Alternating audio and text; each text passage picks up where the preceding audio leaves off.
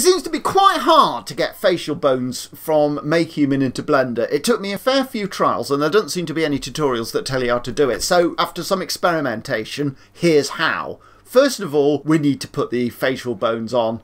There are two rigs in Makehuman that have facial bones. There is the default and default no toes. No toes is useful if your character has shoes, and so you don't need to animate the toes individually.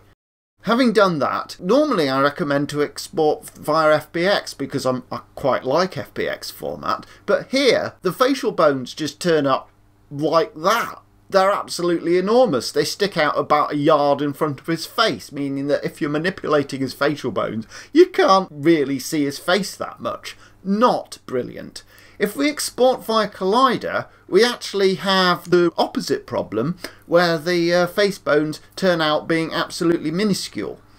The key, however, is to tick this particular tick box, find bone chains, as you're importing your Collider file. Then all the bones come out rather nice and we're able to animate them. Admittedly, you don't get materials importing via Collider, but those FBX materials we get, as I said in my previous video about creating a crowd in Blender, there isn't as much to them as there appears to be. They're basically just a texture going into diffuse. The exception to this is the eyes. This is the material of the eyes. Look, brown eye, and then a diffuse, and then a material output. So why are they coming across as black? These eyes actually have two different layers on them. I'm just going to move them to another layer so I can see them better.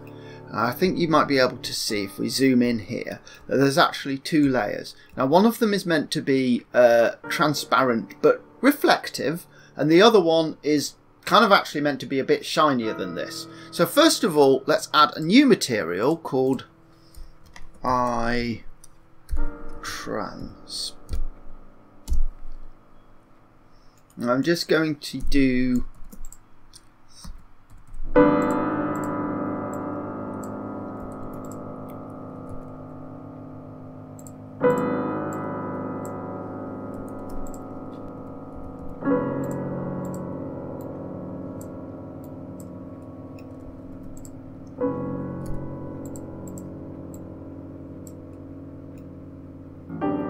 and of course we need to put this material on the outer layer of vertices.